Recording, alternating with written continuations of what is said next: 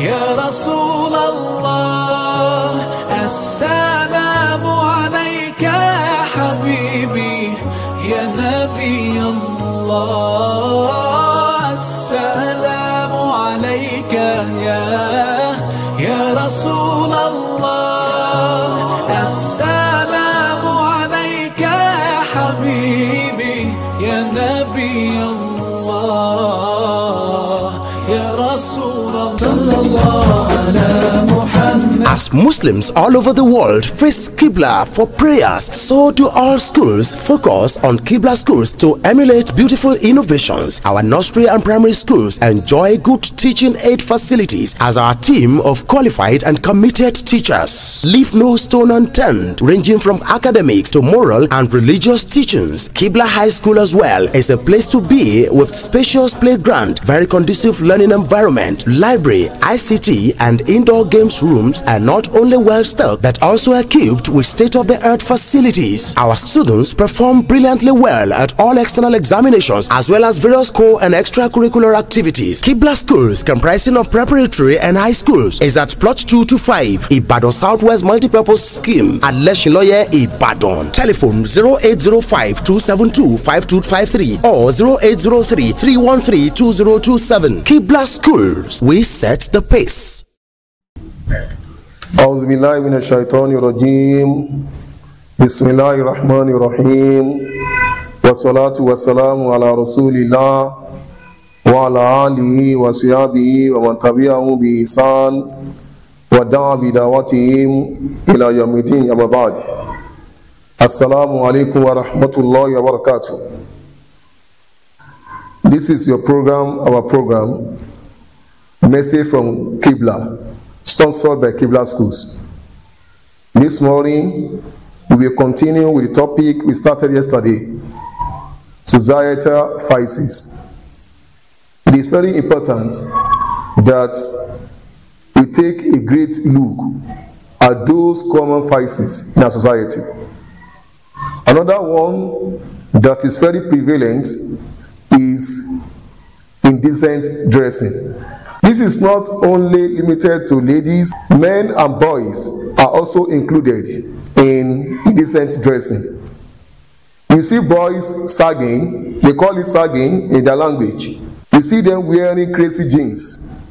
I'm happy that they term it crazy because crazy in the dictionary of the old world means mad. And part of the causes of all these vices are the following.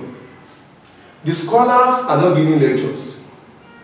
Even in the mosque, people will just come in and pray. They offer only du'as in mosque today. There's no time to give lectures. Even in some mosques where they are planned to be giving lectures, people will not wait to listen to lectures. People are not waiting in the mosque to listen to lectures.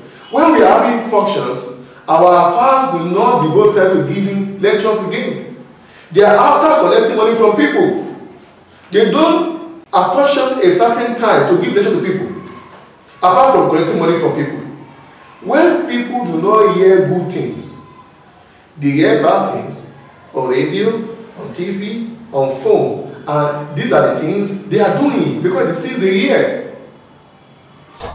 You see ladies and sisters wear garments that are skimpy, tight, and transparent.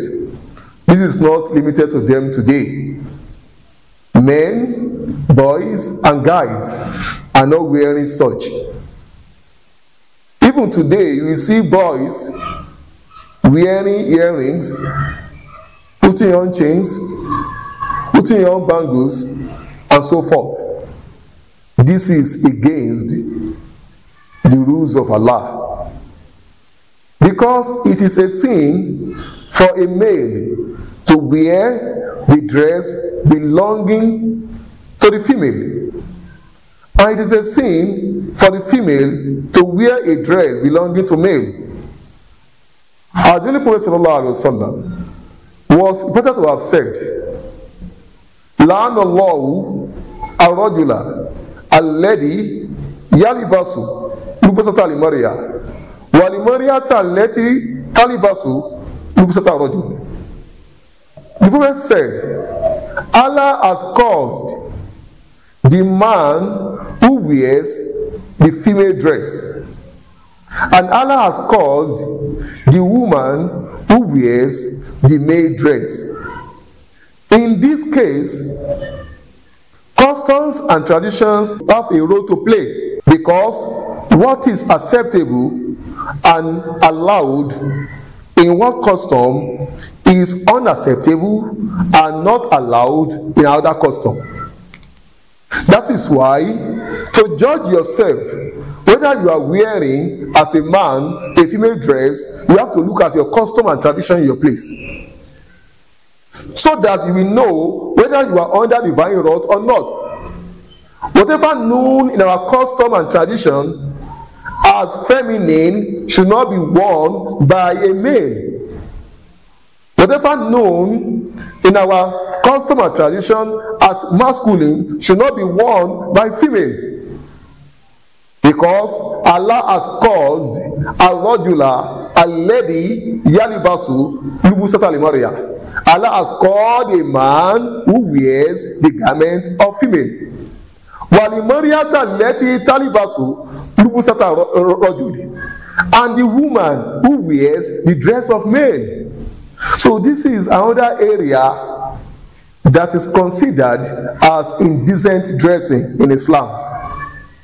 Another area is to see ladies, women wearing garments that are skimpy. It is not that they don't have enough money to cut their clothes according to their size, but they think that is what is trending, that's what is in vogue, which will lead one into hell if one is not careful. Wearing dresses that are skimpy, wearing dresses that are transparent, wearing dresses that are tight are a major sin in the sight of Allah. That is why in the Holy Quran, Allah Ta'ala calls upon the Holy Prophet, A'udhu billahi minash shaitanir rajim.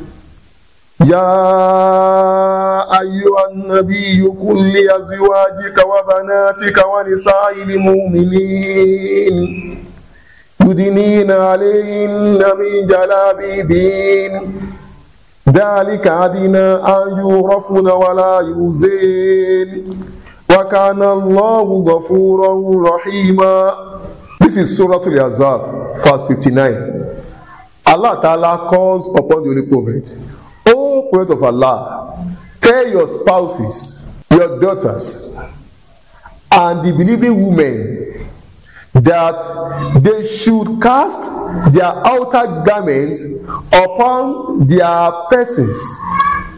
Allah is ordering the Holy Prophet to tell his spouses, his daughters, and you, our mothers, our sisters, our aunties, that you should cast your outer garment over your persons.